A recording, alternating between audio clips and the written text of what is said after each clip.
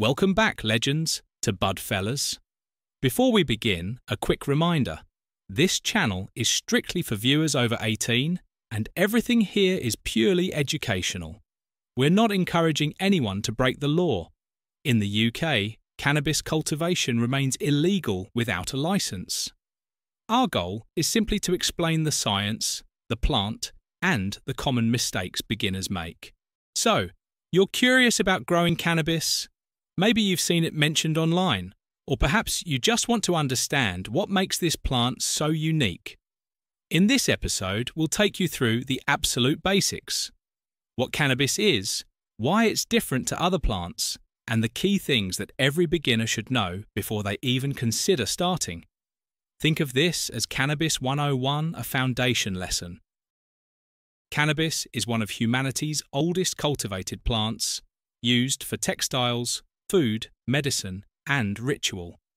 What makes it especially fascinating is the combination of cannabinoids and terpenes compounds that give the plant its effects and aromas. For a beginner, the first important lesson is this: cannabis is not just a weed. It's a complex annual plant with distinct growth stages and environmental needs. It's worth repeating.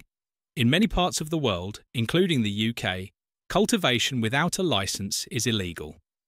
That's why our focus is on education. Understanding plant biology doesn't mean you're growing it. It means you're learning how nature works. With that out of the way, let's move on to the growing process itself. Every plant has essentials, and cannabis is no different.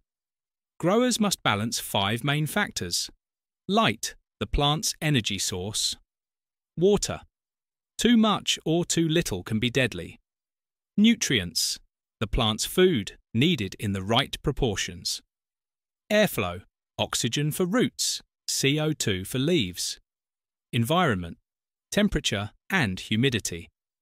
Understanding these pillars is the foundation of everything else.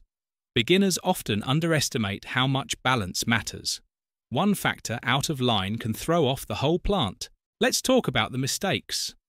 Overwatering is the classic one that beginners think more water means a healthier plant, but cannabis roots need air as well as moisture. Another mistake is impatience. Cannabis has a natural timeline, and trying to rush the process usually leads to weak or stressed plants.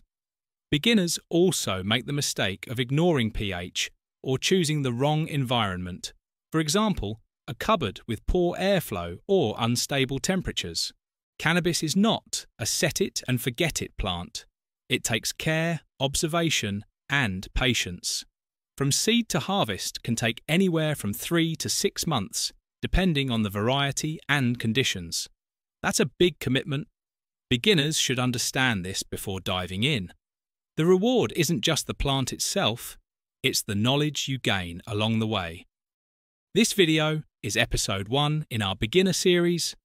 In episode 2, we'll break down the cannabis life cycle in detail, from seed to seedling, through vegetative growth, and finally to flowering.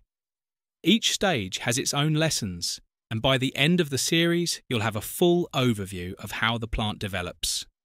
So legends, that's the foundation. Cannabis is unique, it has specific needs, and beginners often underestimate the challenges. But with the right understanding, it becomes less mysterious and far more fascinating. Don't forget to like, subscribe, and share this with a mate who loves plant science. And remember, the next episode is all about the life cycle of cannabis. Catch you there.